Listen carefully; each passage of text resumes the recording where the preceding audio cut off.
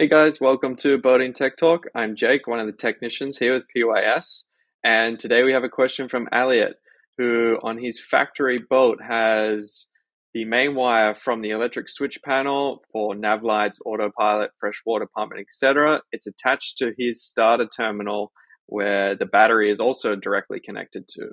If he starts the motor while the GPS is on, it shuts off all of the electronics, and he knows that's not good for them, which I totally agree.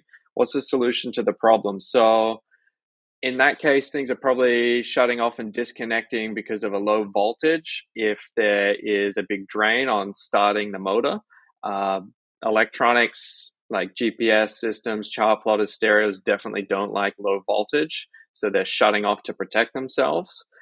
What I would prefer to see in this case is definitely having that main switch panel on its own separate circuit away from the starter circuit, and even a separate battery for those systems, so that when you are cranking on your starter battery to get the motor going, all of your other electronics and auxiliary equipment is totally separate from that system.